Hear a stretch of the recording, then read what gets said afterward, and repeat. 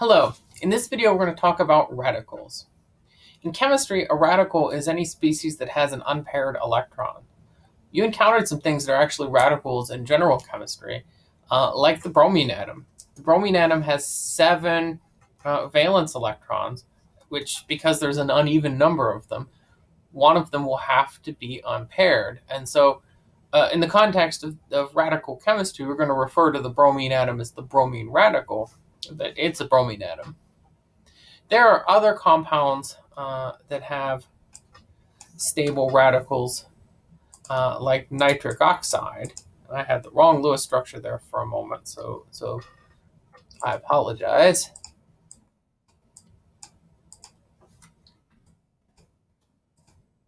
Here's the correct Lewis structure for nitric oxide. Nitric oxide, nitrogen has 5 electrons, oxygen has 6 valence electrons, so the compound has 11. And because it has 11, one of them has to be unpaired, and that unpaired electron ends up on nitrogen.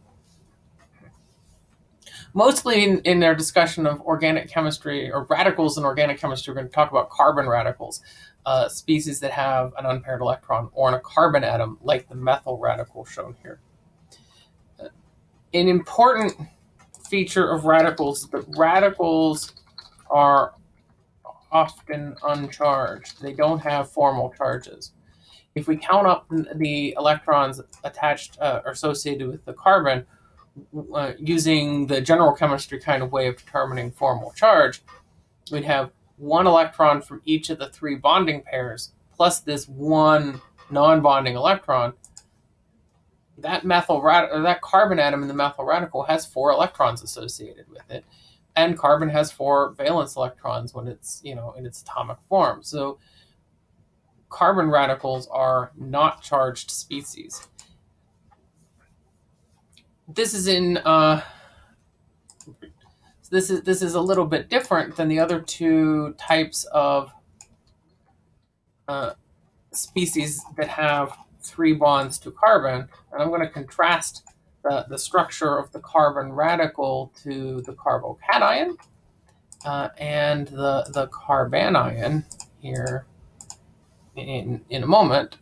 So it's helpful to show the difference between the carbocation and the carbanion, where the carbocation has 3 bonds, no lone pairs, and a positive charge, and the carbanion has 3 bonds, 1 lone pair, and a negative charge. Carbocation, I want it.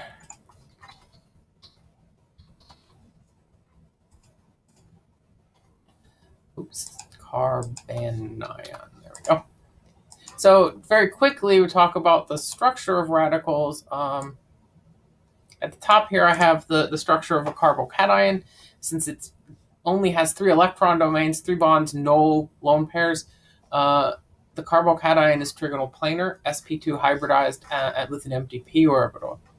The carbanion has that filled sp3 orbital, and it has trigonal pyramidal geometry. It has 4 bonding domains, 3 bonds, 1 lone pair. The radical, which is a little bit different, has 3 bonds and 1 electron.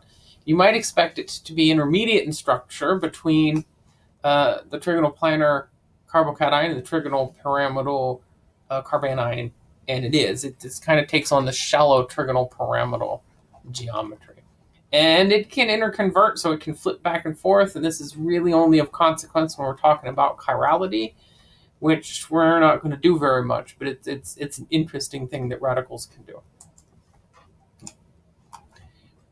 It's important for the stability of radicals to understand that radicals are electron deficient species. So, like carbocations, the carbon atom in the center of the carbon radical doesn't have as many electrons as it likes. It doesn't have a full octet. So radicals are going to be stabilized by the same things that stabilize carbocations. And so I have a comparison for carbocations. Carbocations are stabilized by induction. Alkyl groups have electron density tied up in their carbon-hydrogen bonds that can be donated by induction, in other words, through the bond structure, to slightly stabilize that carbocation. And the more substituted the carbocation is, the more stable it is. So primary carbocations are less stable than secondary, which are less stable than tertiary.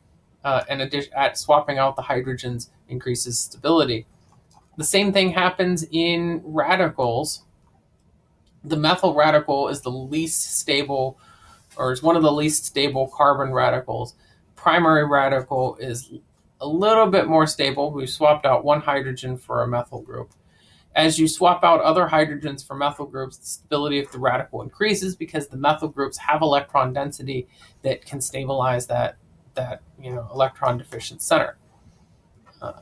Another way you can look at the stability of radicals is by the strength of the carbon-hydrogen bond, the amount of energy required to break that carbon-hydrogen bond and leave the radical behind. It would take 435 kilojoules per mole to break a carbon-hydrogen bond in methane to make the methyl radical. And that number steadily decreases until you get to 381 in 2-methylpropane to make the tertiary radical. In addition, just like carbocations, radicals are stabilized by resonance. And resonance stabilized radicals are even more stable than tertiary radicals. The carbon-hydrogen bond in 1-propene that would make the resonance stabilized allyl radical only requires 364 kilojoules per mole to break that bond. It's worth noting that vinyl radicals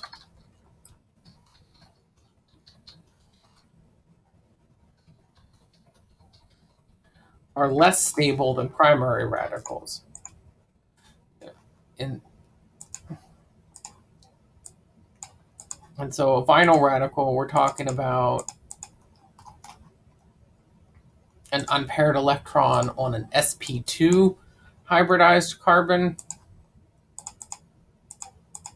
That carbon-hydrogen bond is significantly harder to break than the carbon-hydrogen bond even in methane. The bond association energy for this vinyl radical is 464 kilojoules per mole. So we're not ever going to be talking about this kind of radical, at least in the current context. Allyl radicals, yes, I'm going to go put the word allyl over here. You remember allyl refers to when something is on a carbon atom neighboring an alkene. In the next video, we're going to talk more about resonance stability of radicals and then how to draw resonance structures for radicals, and introduce you a little bit to radical electron moving and radical mechanism arrows. Thank you for watching.